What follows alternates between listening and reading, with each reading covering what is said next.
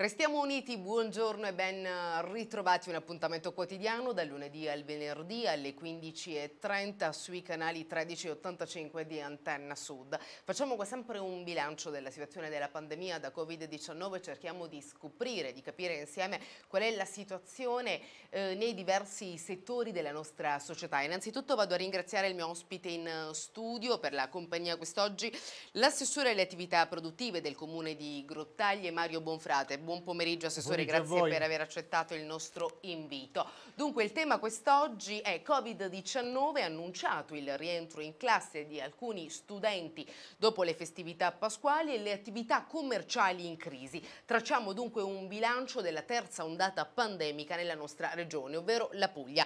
Mi collego velocemente con la prima ospite attraverso Skype e vado a salutare la dottoressa Carmen Taurino, dirigente del liceo Marzo Leo Simone Durano di Brindisi. Dirigente, buon pomeriggio, grazie per aver accettato il nostro invito. Buon pomeriggio, ben trovati.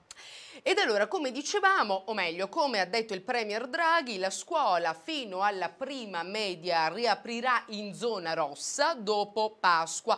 In una conferenza stampa, insomma, Draghi ha spiegato che si tratta di una delle decisioni prese dalla cabina di regia in vista proprio del prossimo decreto anti-Covid che confermerà per il resto le attuali restrizioni. Anche se ha detto non escludo cambiamenti in corso, valuteremo dunque la situazione settimana dopo settimana.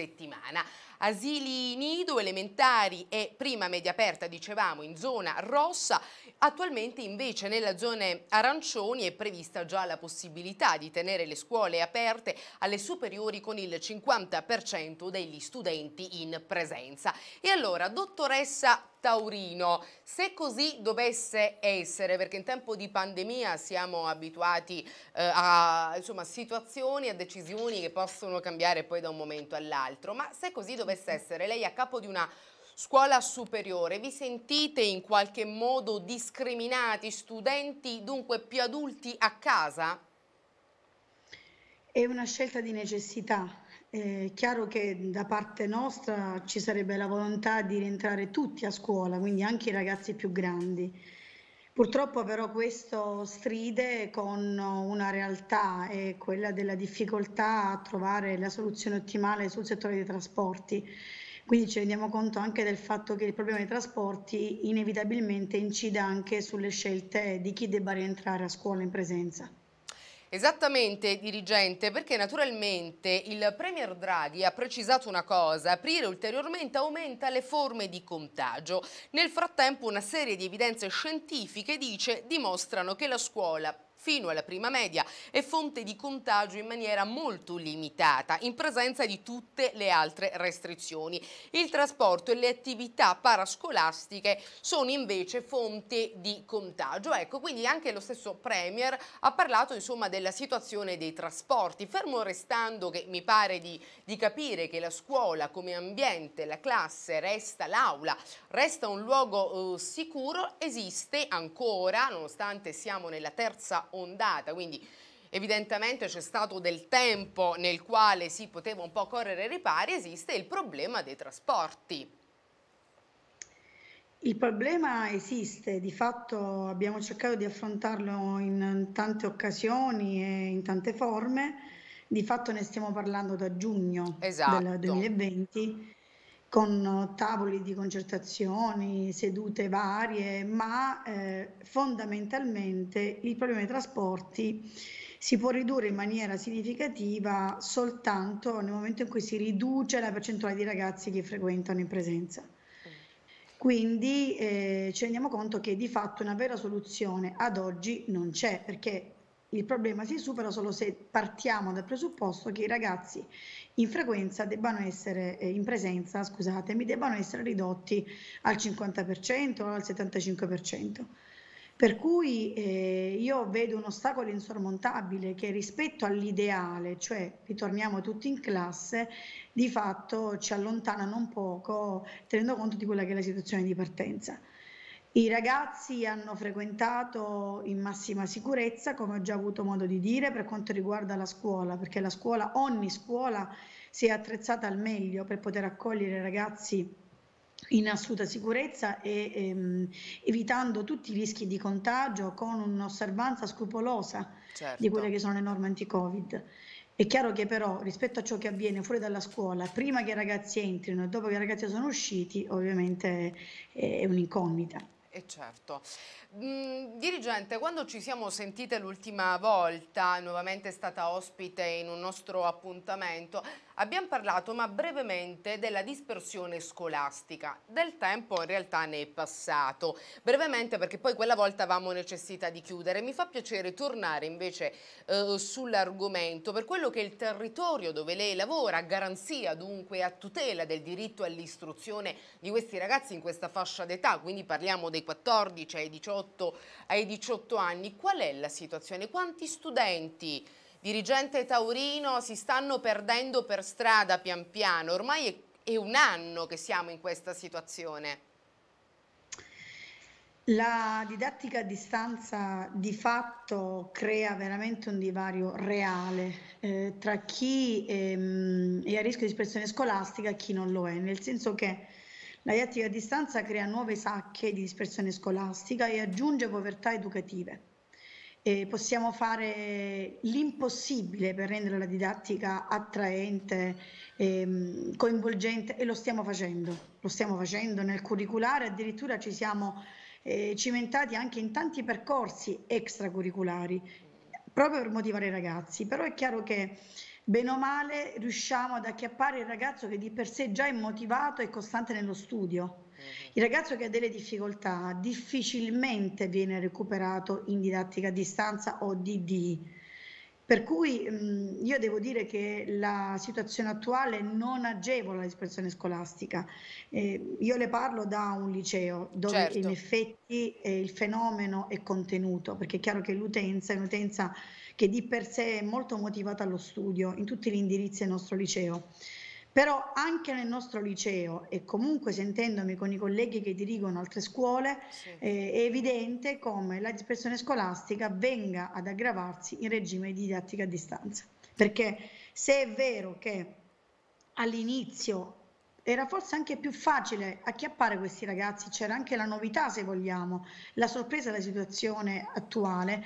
Adesso però si deve parlare di una profonda stanchezza, per cui i ragazzi che devono collegarsi ogni mattino per poi staccarsi e tornare a fare lo studio domestico, per ricollegarsi l'indomani, hanno una routine talmente piatta, talmente uguale sempre a se stessa che davvero non funge da mordente rispetto alla frequenza scolastica a distanza. Perché viene meno poi quello che è l'anima della scuola Certo. e la socializzazione e poter scambiare due chiacchiere, poter vivere insieme un momento della pausa ricreativa, il trovarsi insieme all'ingresso, ritrovarsi all'uscita, sono tutti elementi che la didattica a distanza non può in nessun modo sostituire né tantomeno surrogare.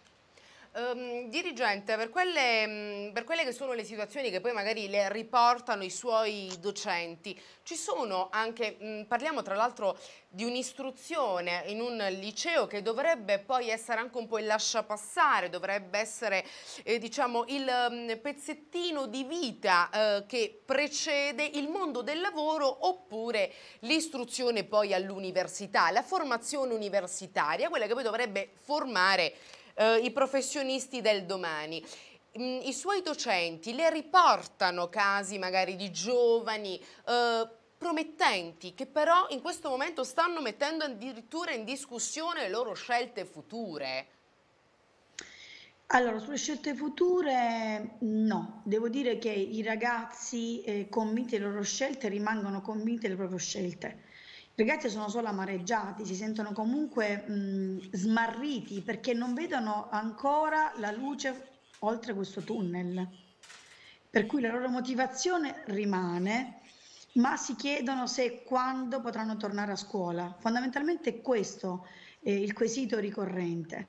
C'è da dire anche che cerchiamo nelle classi di lavorare anche mediante la peer education, per cui il ragazzo magari è più motivato, più stabile e solido dal punto di vista cognitivo, cerca di porre anche, di mettere a punto tutte quelle che sono le azioni per aiutare il compagno più debole, ma tutto questo non basta, oltre alla buona volontà dell'insegnante. Certo. Rispetto invece alla domanda che lei mi faceva, le confermo che attualmente le scelte rimangono ben salde, perché i ragazzi sanno quello che vogliono e d'altra parte stiamo cercando comunque di alimentare questa motivazione anche mediante incontri con l'università da remoto, per cui cerchiamo comunque di non far perdere di vista a loro l'obiettivo, lavorando ovviamente sempre in modalità telematica. Quello che riusciamo a fare è solo questo attualmente, ma comunque le occasioni formative per guardare anche oltre il diploma non devono mai mancare, per cui ecco, da questo punto di vista no, le rispondo che le scelte rimangono ben salde e lo smarrimento su ciò che li separa dal momento dell'uscita, che davvero ultimamente sta diventando paralizzante in alcuni casi. Anche perché, insomma, soprattutto l'ultimo anno è quello davvero della Esatto. condivisione, quella dei sogni, è quella di pensare ci ritroveremo negli anni e chissà come e chi saremo. È una fase che tra l'altro appartiene alla vita di ciascuno e in qualche modo questi ragazzi gli viene un po' negata questa fase. Dottoressa Taurino, magari sto per dire una cosa errata, e nel caso in cui fosse così mi corregga senza esitazione, ma in base a quello che ha detto mi viene da pensare che evidentemente la scuola, l'istituzione scolastica, che è a garanzia di tutti, quindi dei più fortunati e dei meno fortunati, anzi che proprio verso i meno fortunati deve tentare di dare quel qualcosina in più per poter garantire anche a loro, anche a chi non ha una base di Certo. partenza solida rispetto ad altri. In questo momento però viene meno questo ruolo della scuola, ma non per volontà di qualcuno, ma semplicemente perché vanno ad acutizzarsi delle situazioni già precarie. Quindi in questo frangente, dottoressa Taurino, l'istituzione, la società ha un po' fallito verso questi ragazzi che invece hanno bisogno? Io non parlerei di fallimento in senso assoluto, io parlerei di tentativi costantemente messi in atto per evitare che avvenga questo fallimento, perché poi i segnali alla scuola arrivano, i Certo. segnali arrivano ai docenti e al consiglio di classe. Vero è che in questa fase bisognerebbe fare leva soprattutto sulla collaborazione delle famiglie. Come uso sempre dire io, la scuola tende sempre la mano e si spende al massimo per rimuovere gli ostacoli che si frappongono al raggiungimento del successo formativo per tutti e per ciascuno dei nostri alunni, ma deve aiutarci anche la famiglia. Tante volte la scuola è costretta, quando vede questi ragazzi sull'orlo dello smarrimento o del fallimento, perché poi il loro fallimento è il nostro fallimento, dice bene, la scuola è costretta ad inseguire questi ragazzi e tante volte anche ad inseguire le famiglie. Si fa fatica perché dietro alcuni ragazzi non c'è quel tessuto socio-familiare idoneo perché la collaborazione possa essere proficua. E quindi è un circolo che dovrebbe essere perfetto, è un cerchio che non si chiude. È lì il rischio di fallimento. Vorrei fare poi... Se tutti invece concorrono, quindi la scuola, la famiglia, il territorio in generale, il rischio di fallimento si riduce notevolmente. C'è l'assessore Bonfrate, ospite in studio, che vuole farle una domanda. Io poi so che la devo anche salutare velocemente, dottoressa Taurino. Comincio già con ringraziarla perché davvero Grazie a voi. so che ha un impegno relativamente alla scuola, un collegio docenti credo che abbia, però se ha Esattamente a tempo le breve. faccio rivolgere una domanda dal nostro assessore, che è anche un papà, quindi insomma interessato anche lui in prima persona al mondo della scuola. Prego, assessore. Buonasera dirigente. No, la mia Buonasera. domanda è relativa a quello che ho letto stamattina sui giornali circa la possibilità di non bocciare. Come per i prossimi scrutini, cosa pensa di questa cosa che è stata scritta sui giornali? Può essere un aiuto ai ragazzi, come lei dice, che sono in difficoltà, o comunque si preferirebbe sempre bocciare per far capire che la scuola è comunque importante e che bisogna studiare? Come la vedete voi questa cosa che ho letto sui giornali questa mattina? Allora, al di là di quelle che sono le notizie che vengono sbandierate, perché di proclami, come lei sa, Assessore, ne abbiamo ricevuti tantissimi Sì, ormai da un anno a questa parte, io esprimo quello che è il mio giudizio personale in merito. Allora, la bocciatura di per sé è frutto di una valutazione, no? Del Certo. consiglio di classe.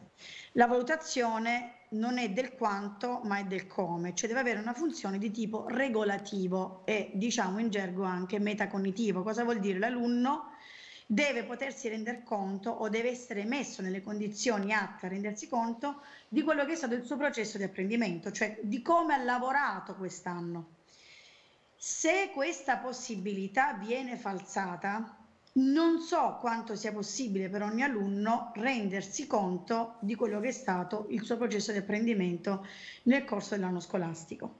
L'anno scorso noi abbiamo già adottato questo sistema, tant'è vero che abbiamo evitato di ammettere all'anno successivo praticamente in rarissimi casi, forse 1 o 2 su 1000 alunni. Sta di fatto che posso però attestare che in alcuni casi ciò è servito, perché l'alunno che ha avuto questa grande opportunità, cioè quella di essere ammesso con delle gravi carenze all'anno successivo, si è reso conto di questa grande opportunità e ha lavorato e sta lavorando serenamente e seriamente. Altri alunni invece hanno preso questa opportunità come una grazia ricevuta e di fatto neanche quest'anno stanno dimostrando l'impegno necessario che si richiede per la frequenza scolastica o in DD o in presenza. Tant'è vero che anche quando è stata data la possibilità ad alcuni di questi ragazzi di frequentare in presenza, perché sappiamo che c'è stata una fase, no, della Certo, scuola certo, certo. su scelta anche per noi delle scuole superiori, bene, questi ragazzi non hanno scelto di frequentare in presenza. E questo è un dato significativo. Non c'è una Per regola cui dunque che ci aiuti a comprendere quelli che sono gli effetti di alcune decisioni, sono effetti del tutto soggettivi e che io credo che si giustamente... debba lasciare la possibilità ai consigli di classe di lavorare in certo. maniera serena, Mhm. perché l'anno scorso ovviamente questa cosa ci è caduta tra capo e collo, è stata una devastazione che ci ha colpito a marzo. Quest'anno in qualche modo eravamo preparati, per cui abbiamo sempre lavorato nell'ottica della DDI. Non c'è una falsificazione del tempo scuola, c'è un modo diverso di concepire il tempo scuola, sicuramente. Sicuramente manca l'anima perché manca la socialità, ma non è mancato l'impegno né da parte degli insegnanti né da parte di chi tra i ragazzi ha voluto impegnarsi. Stando appunto a queste premesse, ritengo che sia, credo, opportuno lasciare ai consigli di classe la facoltà di stabilire se ammettere o non ammettere serenamente all'anno successivo, sono anche d'accordo perché anche io. Certo. le scuole in questo periodo hanno sempre voluto anche comunicare in maniera pronta, solerte, tempestiva, carenze nei collegamenti da parte dei ragazzi, difficoltà di connessione che talvolta non ci venivano segnalate dalla famiglia, ma eravamo noi scuola a farlo presente ai genitori, ecco perché parlo di collaborazione. Certo, cioè, beh, quel E per patto di questo parlate del collaborazione fatto. che mi pare si firmi sin dalla scuola dell'infanzia, perché i due mondi devono necessariamente cooperare per il bene poi finale, no? Per il fine ultimo, cioè quello di accompagnare che siano bimbi, che siano ragazzini nella Esattamente. loro crescita, che poi è una crescita sicuramente anche umana e personale.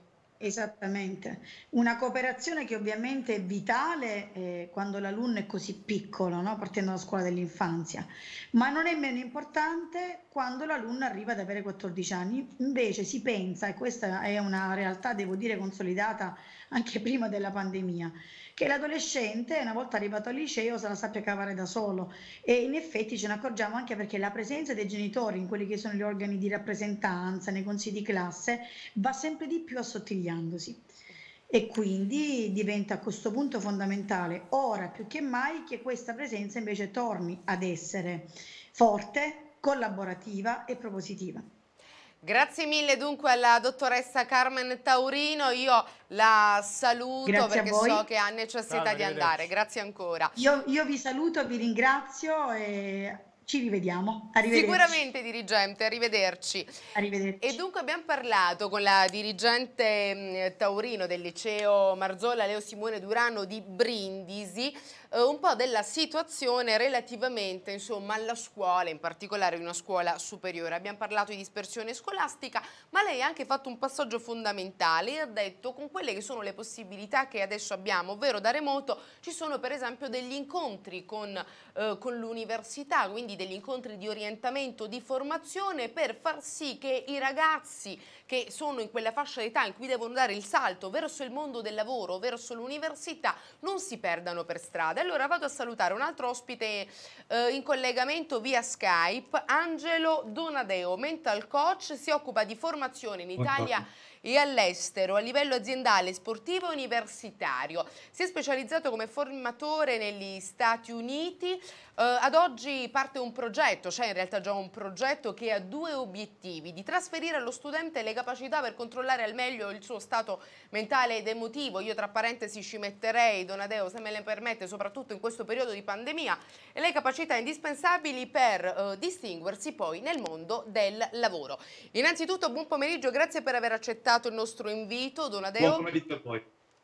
Ed allora, questo progetto di formazione, un progetto che tra l'altro mi pare di capire tocca diverse università del bel paese, quindi dell'Italia intera. Questi sono gli obiettivi, quindi cosa accade soprattutto in questo periodo di pandemia? Come si aiutano in qualche modo questi ragazzi per fare la scelta migliore poi per il proprio futuro?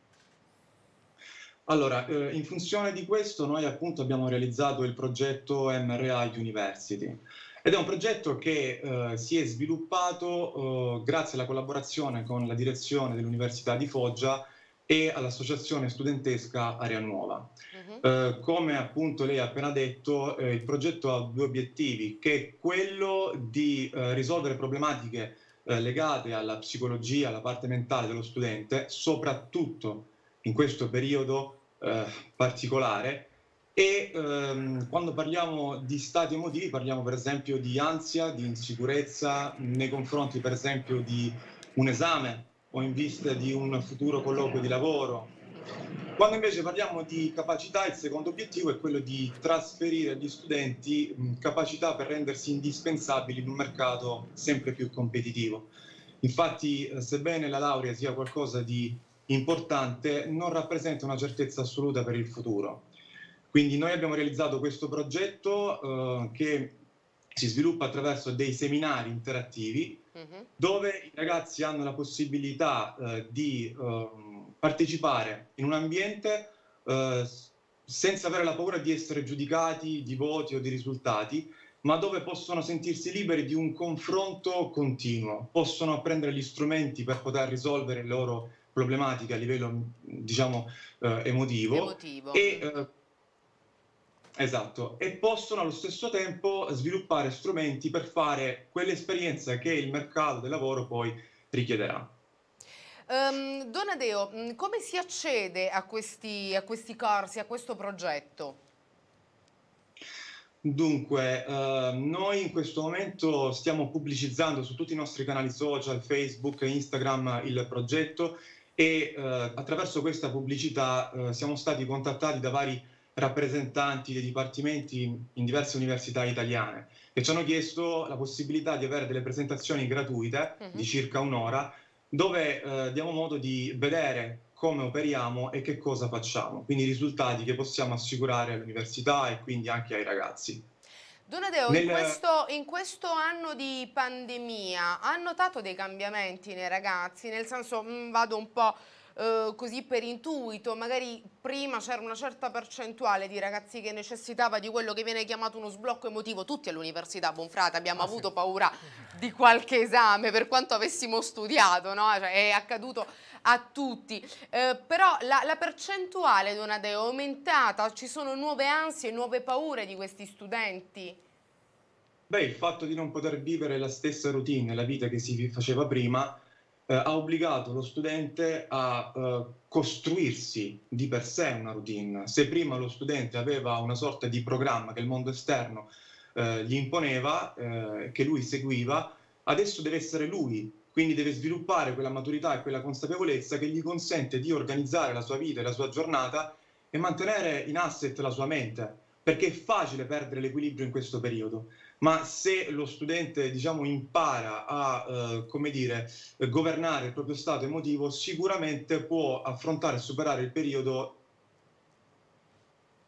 Noi lavoriamo con tanti studenti che con entusiasmo hanno accolto questo progetto e al di là poi dell'ansia che viene, diciamo, che viene risolta in funzione di un esame, Sì. ci sono tanti problemi che ci chiedono di risolvere. Il fatto, per esempio, di mantenere alta la concentrazione, come loro stesso hanno detto, per esempio, quando viene scelto un percorso di studi sbagliato, come passare da un percorso a un altro serenamente. Ci sono tantissime situazioni che loro ci chiedono di risolvere, ma non è solamente questo, perché ci sono per esempio capacità che noi trasferiamo, che tante volte esulano dal percorso di studi classico. Sto parlando ad esempio di capacità del problem solving, che in questo periodo è fondamentale, ma Certo. che si rivela indispensabile anche quando lo studente diventa il professionista che deve lavorare in un'azienda. Perché oggi abbiamo dei ragazzi, degli studenti che da una parte vedono tanti altri studenti laureati che rimangono a casa senza lavoro, anche se hanno delle grandi potenzialità, e allo stesso tempo ci sono aziende che richiedono professionisti che si dimostrano indispensabili, perché magari diventano parte della soluzione e non parte del problema, perché sanno produrre soluzioni e hanno sviluppato quelle capacità di cui stiamo Quelle parlando. caratteristiche magari anche un po' innate e caratteriali, Donadeo, insomma, che fanno la differenza a parità di curriculum? Allora, possiamo dire che ognuno di noi ha delle predisposizioni, ma allo stesso tempo ogni comportamento è un comportamento appreso, nel senso che se una persona ha, diciamo, come dire, sviluppato determinate convinzioni limitanti o ha imparato a porsi in modo insicuro davanti a un professore o davanti a una persona in un colloquio di lavoro, può disimparare Certo. quello che ha imparato e può imparare a sentirsi sicuro, può sviluppare nuovi strumenti. E Insomma, comunque ci si può sempre migliorare, ecco. possiamo sviluppare delle capacità, possiamo accedere al nostro potenziale e utilizzare risorse mentali che credevamo non fosse possibile utilizzare. Chiaro che servono competenze, serve un percorso fatto in modo professionale e servono gli strumenti. Va bene, io la ringrazio Donadeo, grazie per aver accettato il nostro Grazie a invito. voi. Grazie. Assessore Bonfrate, c'è stato un esame all'università, qualche esame insomma nella sua carriera universitaria, qualcosa che l'abbia fatta un po' penare? Le faccio questa domanda mentre invito naturalmente i miei tecnici di regia, perché stiamo per entrare nella seconda parte di questo appuntamento in cui parleremo di crisi e di attività commerciali in crisi. Ma l'università? Sì, Che diritto ricordi privato. ha? Diritto privato fu un esame che era grosso, si doveva imparare molto a memoria e fu un esame importante, quindi ricordo la tensione di quell'esame. Ma ricordavo che il Donadeo parlato di Area Nuova, l'associazione di cui facevo parte all'università, quindi mi ha fatto tornare indietro di 20 Insomma, anni. le abbiamo regalato un ricordo praticamente quest'oggi, 20 Bonfrate. anni fa, sì. Si torna ogni tanto piacevolmente indietro nel tempo, perché poi, come dicevamo prima, quelli sono gli anni che davvero in qualche modo ci hanno formato, no? Ci hanno fatto diventare gli uomini e le donne che oggi siamo, gli anni universitari, gli anni del confronto, gli anni anche degli schiaffi e delle porte chiuse in faccia, perché ciascuno di noi ha vissuto sicuramente qualche esame con più ansia, qualcun'altra con meno, magari un brutto voto lo abbiamo preso tutti nella vita, abbiamo capito che dai brutti voti ci si rialza, si va avanti, e qualche esame l'abbiamo ripetuto per una seconda o per una terza volta, anche quello un po' forma e ti insegna poi nella vita, quando si diventa più adulti, quando magari si entra nel mondo del lavoro, che non sempre le cose vanno come pensavamo potessero andare. Insomma, che questi schiaffi continuano ad arrivare e magari abbiamo in qualche modo, come diceva Donadeo, maturato nel corso del tempo attraverso le nostre esperienze di vita, giuste o ingiuste che abbiamo potuto pensare fossero, abbiamo maturato quella capacità un po' di resilienza, di reazione e di adattamento. Sì. È d'accordo? Sono d'accordo, ma sono d'accordo con Donadeo il fatto che adesso non si viva più l'università come l'ho vissuta io, andando in aula, parlando con i colleghi, con gli amici, quello è un problema. Quindi le difficoltà che uno ha da solo non si può confrontare con nessuno, Certo. quindi attraverso questi corsi di formazione oppure riscoprire se stessi può sicuramente aiutare. Bisogna tenere duro, lo diciamo ai ragazzi, lo diciamo agli studenti, perché Sileri ha dichiarato dopo Pasqua andrà meglio, l'estate con più normalità, si procederà con altre aperture, la bella stagione poi è nemica del virus come abbiamo visto già l'estate scorsa, quindi ragazzi tornerete a sedervi sui marciapiedi e a prendere appunti e a collaborare tra di voi, a confrontarvi. Siamo fiduciosi. Siamo fiduciosi. Devo andare in collegamento velocemente, contemporaneamente con, c'è un caso di omonimia che mi fa sempre sorridere molto. C'è Valentina Fanigliulo, consigliera provincia di Brindisi. Consigliera, buon pomeriggio, grazie per aver accettato il nostro invito. Ciao a tutti, grazie a voi. E contemporaneamente devo salutare Mary Scalone, estetista, siamo a Mottola. Signora Scalone, buon pomeriggio, grazie per aver accettato il mio invito. Buon pomeriggio e grazie a voi soprattutto. Allora, ora che ci siamo tutti, ci vediamo contemporaneamente, prego la regia di farci vedere questo servizio che è stato realizzato esattamente il 23 marzo dal mio collega Gianmarco Sansolino. Prego regia. Da sabato ha deciso di incatenarsi, nonostante le temperature che nel frattempo si sono fatte anche più rigide. Un segno di protesta estremo, non si può continuare così. Sì, infatti oggi sono un po' stanca, però continuo perché ho messo la mia faccia, ho messo la mia dignità, ho messo l'onore, ho messo tutto e voglio continuare finché non vedo altri allo stesso modo e non vedo altri a gridare un urlo, ma non per sussidi o per altro, un urlo quasi anche di pietà, perché siamo stanchi che questa categoria viene sempre più sottovalutata. Mary, madre e parrucchiera titolare di questo salone a Mottola, ha deciso di non restare in silenzio. Lo ha inaugurato a novembre 2018 con suo fratello, 22enne. Gli affari andavano bene, ma poi il lockdown. Rispettando le regole, lavorare bene si può, ci spiega. Basta che ci diano l'ok. Noi rispettiamo tutte le normative, tutti i protocolli, quindi penso che anche in zona rossa possiamo continuare a lavorare, perché comunque dobbiamo sostenere delle spese abbastanza alte ogni mese. Ha cambiato locale quando si è pensato ad un certo punto di poter riaprire un locale più grande che poteva garantire spazi maggiori, ma non è andata bene purtroppo. No, perché poi nuovamente ad ottobre, diventando zona arancione, comunque sì, abbiamo lavorato, sì, continuato a lavorare, sì, però come ben si sa, chiudendo anche i ristoranti, chiudendo anche altre attività, ne abbiamo subite anche noi le conseguenze, perché il lavoro diventava effettivamente solo essenziale. Ho 3 figli e noi viviamo la giornata, se non mi entra nulla non posso fare niente. Signora Scalone, ringraziandola ancora una volta per la sua disponibilità ad essere qui in diretta con noi, io so che lei è ancora dinanzi alla sua attività. E oggi sono 10 giorni. Qui in diretta con noi. Lei dice, chiedo alla regia, non so perché ho un ritorno in studio. Signora Scalone, lei mi sente bene? In studio. Deve chiudere e spegnere forse la TV. Qualcuno per caso da voi ha la TV accesa? Chiedo alla consigliera Fanigliulo e alla signora Scalone, qualcuno ha la TV accesa da voi? Perché bisognerebbe abbassare il volume, altrimenti ci torna poi l'audio. No, io no. Ok, perfetto, va bene, proviamoci. Questo è il bello della diretta e dei collegamenti via Skype che siamo chiamati naturalmente a fare, perché in studio non ci possono essere più persone e la pandemia ha in qualche modo influito anche sul nostro modo di operare, di essere giornalisti. Allora, signora Scalone diceva oggi sono 10 giorni che lei è lì. Lei ha detto al microfono del collega Gianmarco Sansolino: non vogliamo ristori, noi vogliamo semplicemente lavorare e lo facciamo in sicurezza. Sì, perché ad esempio oggi, dopo 10 giorni e quindi quasi 3 settimane di chiusura, ho avuto la bolletta della luce. Certo.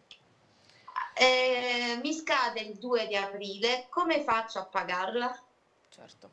E questo che magari non si capisce, il ristoro doveva esserci dal giorno dopo della chiusura, se proprio vogliamo parlare. Quindi secondo me anche questi ristori con la domanda che dobbiamo fare il 30 di questo mese fino a che arrivano non serviranno nemmeno a pagare quello che ci è arrivato fino ad oggi. Più aver perso la clientela e le giornate, perché noi viviamo dalla giornata. Certo. Noi viviamo dalla giornata, una situazione insomma farraginosa anche la richiesta di questi ristori. La consigliera della provincia di Brindisi, Valentina Fanigliulo, consigliera, questa è la realtà che si vive quotidianamente sui territori, perché c'è una donna, una lavoratrice dall'altra parte, dice io ho 3 figli, noi viviamo alla giornata e arriva la bolletta della luce, cosa facciamo? Certo, certo, io comprendo perfettamente il disagio che sta vivendo la signora e che stanno vivendo gran parte dei commercianti, non solo qui a Brindisi, Certo. ma in tutto il paese e anche oltre. È chiaro che comunque, come dice la signora, se si deve dare un contributo, e credo che sia doveroso rispetto alla situazione che stiamo vivendo, lo si deve dare in maniera celere. Proprio perché il commerciante in questo caso deve affrontare le spese che non è che vanno via perché c'è una pandemia, anzi, Certo. soprattutto si deve pagare l'affitto di un locale. Il proprietario del locale non può fare lo sconto perché c'è una pandemia, perché anche lui deve recuperare la spesa. Quindi, se questo sussidio non arriva in tempo, comunque bisogna cercare un'alternativa e quantomeno per quanto riguarda la questione che è diciamo interesse locale e provare anche a trovare degli accordi, in questo caso con l'Enel, e quindi cercare di aiutare, di andare incontro. Cioè, voglio dire, il Covid sta danneggiando la salute, ma quello che si è venuto a creare intorno al Covid sta danneggiando il sistema psicologico, e una persona non può solo avere, come dire, una perdita economica, non può perdere la lucidità, e in questo dobbiamo agire in maniera celere, non solo con questi sussidi che comunque non coprono nemmeno il 5% delle perdite annuali, devono essere di più e devono essere celeri, altrimenti si deve trovare un'alternativa. Signora Scalone, lei ha detto che lo ha fatto per dare un segnale, si aspetta che qualche suo collega faccia lo stesso, insomma l'obiettivo è quello di farvi sentire in maniera massiccia? In maniera solidale comunque la mia protesta è vero che è nata come estetista, Sì. però il problema principale riguarda tutte le partite IVA. Certo, Quindi certo. la solidarietà da parte di tutte le altre partite IVA io la sto ricevendo.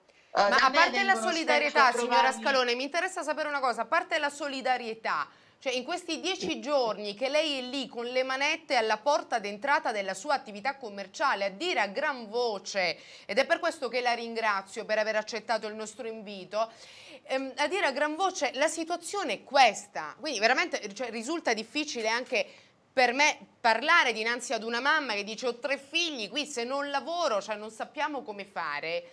E, cioè, lei oltre alla solidarietà ha ricevuto qualcos'altro? Cioè qualcuno le è venuto incontro per dire cerchiamo di fare questo?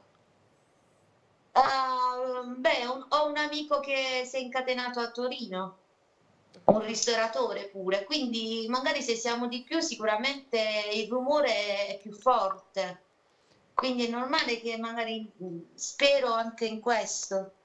Insomma, il rumore è più forte, dice Mary Scalone, se siamo di più magari evidentemente ci sentono maggiormente. Signora Scalone, io la ringrazio per aver accettato il nostro invito perché adesso andiamo a sentire, grazie ancora, naturalmente ci sentiamo e ci aggiorniamo, noi la monitoriamo mentre lei è lì. Grazie mille.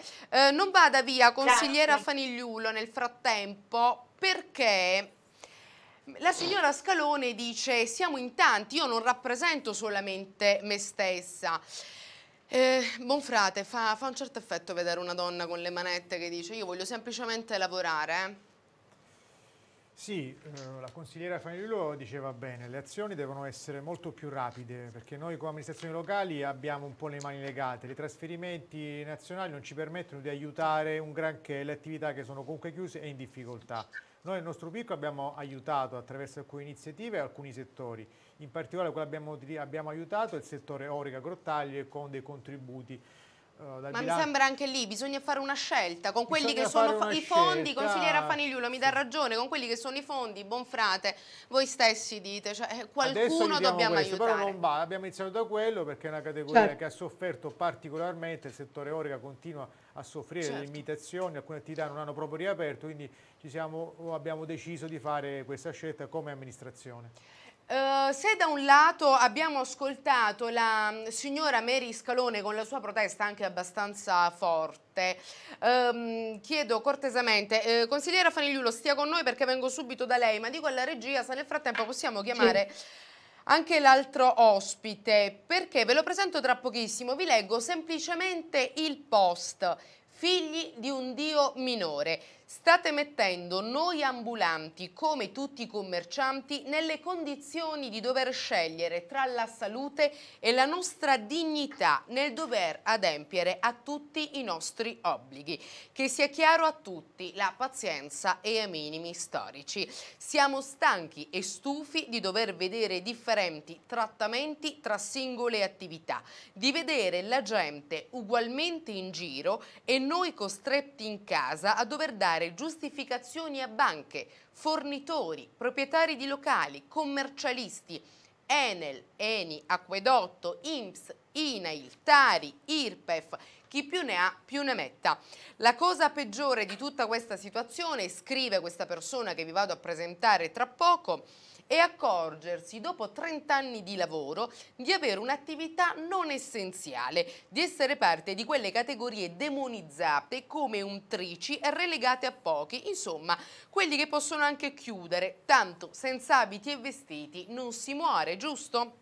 Vorrei tanto capire, scrive Salvatore Martina di Casa Ambulanti, chi ha deciso se una maglietta sia meno utile di un cacciavite o di un pacchetto di qualcosina che si può prendere in tabaccheria, sia più utile di una pentola, perché qui non si deve vedere la moralità delle attività, ma il fatto che tutto ciò che è lavoro per tutti, indipendentemente se sei un lavoratore privato, pubblico, autonomo o una partita IVA, indipendentemente se hai una palestra, un negozio, un supermercato o una ferramenta. O qui stiamo tutti chiusi, scrive Salvatore Martina, scusate, di Casa Ambulanti, oppure stiamo tutti aperti, perché altrimenti ci stiamo solo prendendo in giro. I soldi che avete stanziato, quel fumo negli occhi che da un anno ci state buttando, credendo di alleviare le nostre sofferenze, non servono a niente se non a fomentare rabbia e frustrazione. Il 7 aprile o riaprite i mercati e i negozi chiusi oppure dovremmo farlo autonomamente. Questo è il post pubblico su un social di Salvatore Martina Casa Ambulanti. Martina, la saluto. Buon pomeriggio, grazie per aver accettato il nostro invito. Io ho letto il post preso dal suo profilo pubblico. Insomma, Martina, l'ultimo pezzettino dice il 7 aprile o riaprite mercati e negozi chiusi oppure dovremo farlo autonomamente. Prima di lei, non so se lei ci stava guardando, siamo stati virtualmente a Mottola a raccontare di un'altra situazione di una donna incatenata alla porta della sua attività. Martina, qual è la situazione ormai c'è da dire da un anno a questa parte? Allora, le devo essere sincero, l'ultima volta che ci siamo sentiti è cambiato ben poco per noi ambulanti, anzi niente è cambiato, perché tieni presente che quello che è successo nell'ultimo periodo è strano, cose allucinanti, cioè si parla di ristori, si parla di riaperture, si parla di tutto, poi in fondo poi non c'è per noi mai niente, non c'è. Noi dobbiamo combattere ogni volta che c'è un'apertura o una chiusura con tutti i sindaci. Di fianco a te c'è l'assessore Mario Bonfrate, un mio amico, in tutti i sensi. Ciao Salvatore. È qui, sì. Lo saluto pure. Noi abbiamo dei problemi, non voglio andare nel drastico, ma dei problemi sociali sociali. Qua c'è un problema di fondo, noi abbiamo delle famiglie, a parte i discorsi pagamenti, abbiamo delle famiglie da mantenere. Mia figlia si alza la mattina e dice papà oggi non a casa stai, ma sono condizioni, sono. Vediamo, ci chiudono i mercati senza battere ciglio, senza dirci cosa dovete fare, cosa possiamo fare per voi, niente, non ci chiamano proprio. L'ultimo posto che ha fatto Emiliano, dico nome e cognome, ha scritto precisamente: io ho fatto una riunione con l'associazione di categoria, abbiamo deciso di chiudere questo, questo e questo. Ma chi sono le associazioni di categoria? Chi sono? Io questo voglio capire. Confcommercio e Confesercenti a noi non ci hanno mai ascoltati, non ci pensano proprio, non ci pensano. Noi non abbiamo nessuno che ci tuteli. Tutto quello che riusciamo a fare lo facciamo noi come a livello privato, a livello.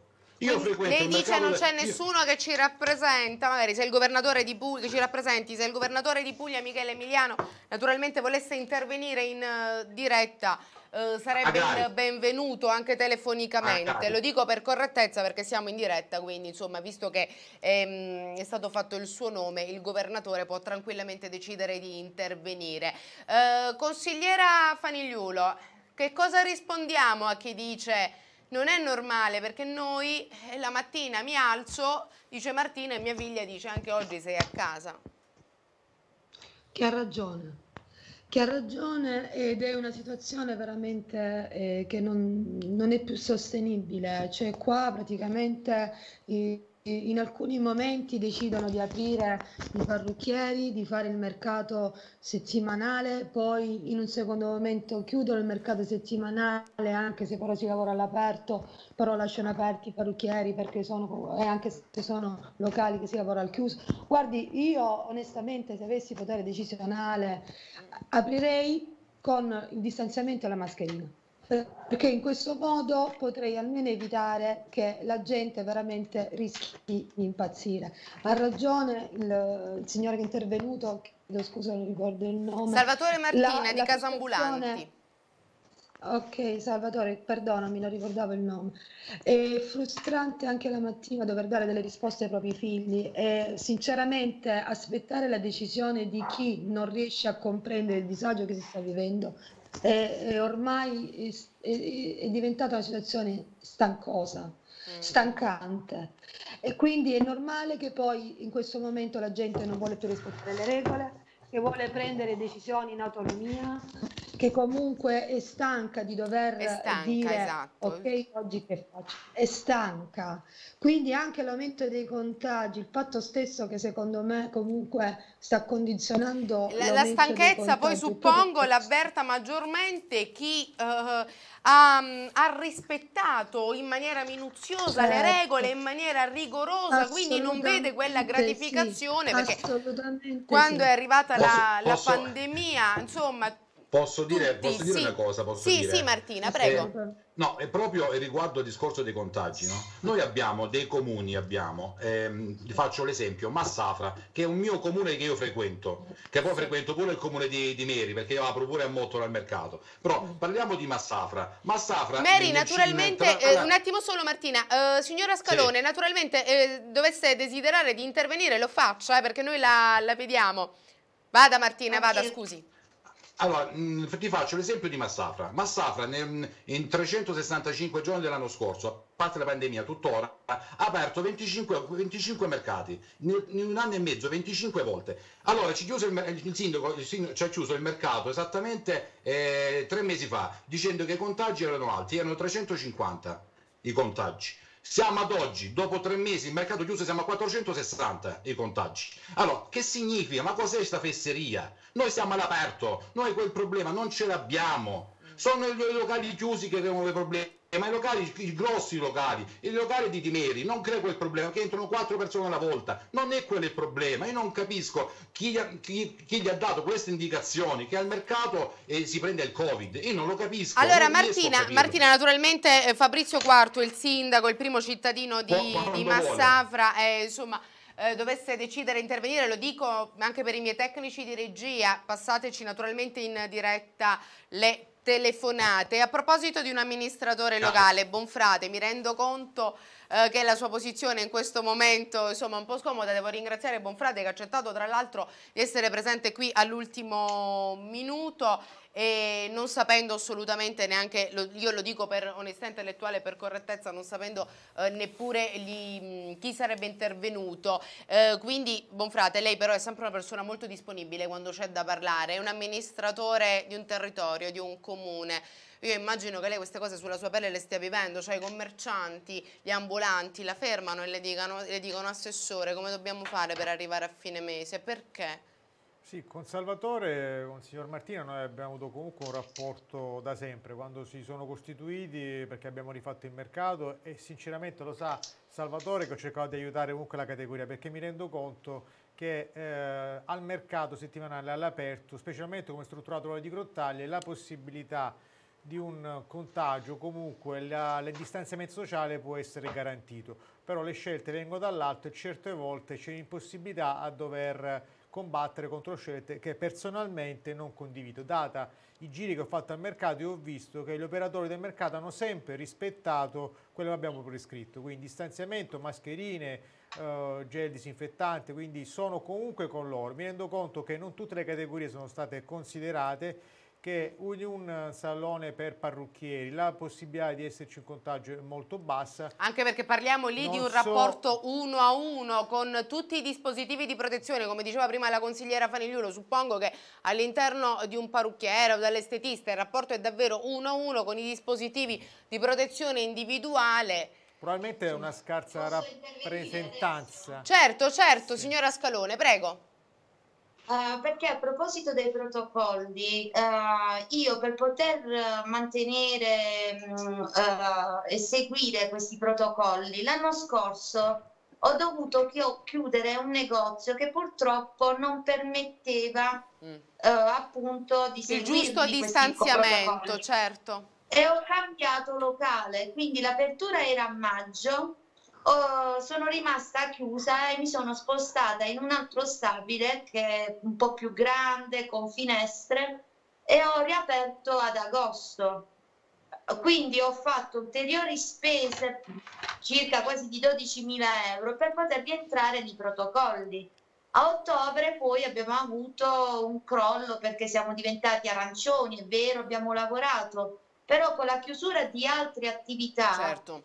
C'è meno disponibilità economica, dice giustamente lei, signora Scalone, meno disponibilità economica da parte insomma degli utenti, quindi magari qualcuno ci pensa una volta prima di andare a fare una piega in più. Ecco, questa è la realtà, poi bisogna parlare in maniera abbastanza concreta e vera, perché cioè, se in una famiglia ci sono meno entrate naturalmente si taglia lì dove si può tagliare, che può essere una seduta dal parrucchiere, dall'estetista, che può essere una magliettina in più o un cambio. Insomma, non dobbiamo poi parlare di cose astratte, perché la società è questa, la gente è questa è la realtà. E allora Bonfrate dice: io sono vicino, cioè io capisco, però purtroppo anche noi come comuni siamo limitati, perché alcune disposizioni arrivano dall'alto. E così andiamo in provincia con la Fanigliulo. La Fanigliulo dice: fosse per me, io con i dispositivi di protezione individuale e con il giusto distanziamento, io in realtà aprirei alcune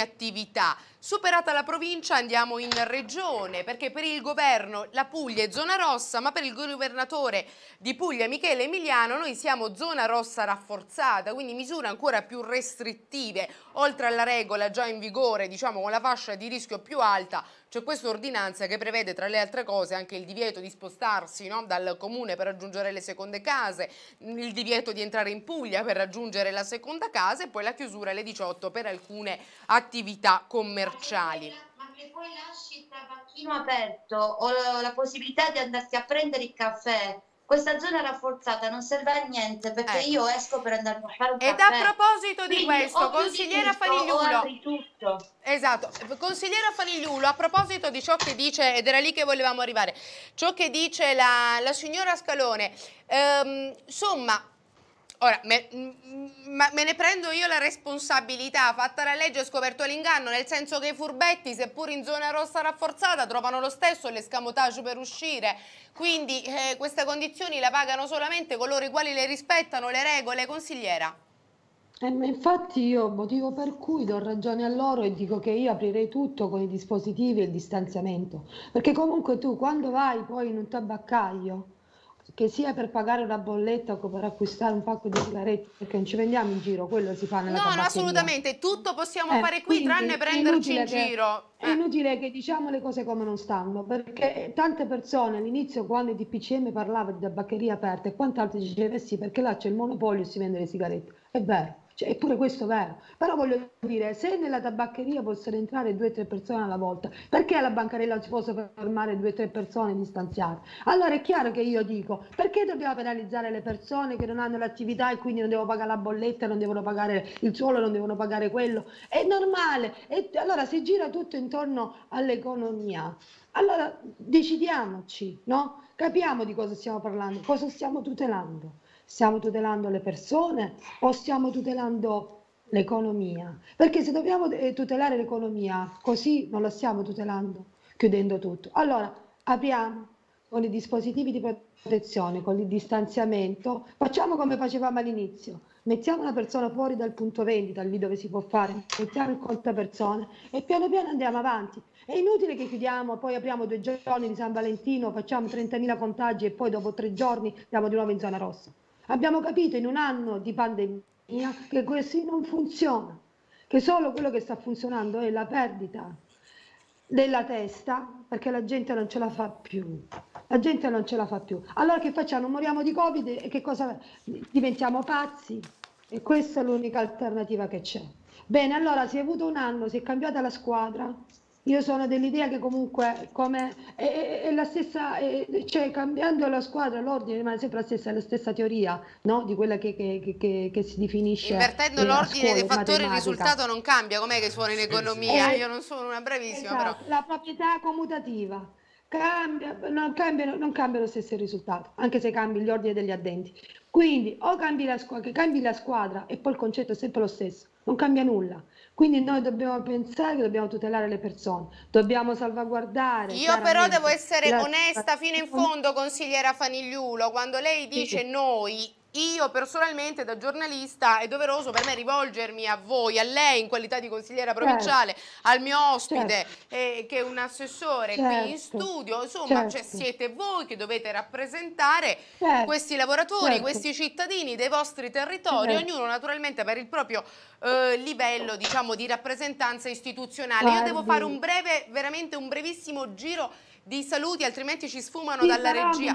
Sì, consigliera. Un attimo, perché giustamente lei diceva siamo noi che dobbiamo andare bene, noi l'indirizzo politico lo stiamo sempre dando al nazionale, quindi noi come comune e come provincia possiamo fare ben poco, perché se ti arriva il DPCM e ti arriva l'ordinanza, tu come politica comunale e provinciale non puoi fare tanto, chiaro? Certo. Quindi noi abbiamo la volontà di stare dalla parte loro e lo vorremmo fare a 360 gradi, ma è da su che dipendono le decisioni. È chiaro che noi come politica locale e provinciale spingeremo a una giusta riflessione allo Stato. Grazie dunque alla consigliera della provincia di Brindisi, Valentina Fanigliulo. Vado velocemente a salutare anche da Mottola. Grazie a voi. Grazie consigliera. Vado a Mottola a salutare la signora Mary Scalone, estetista.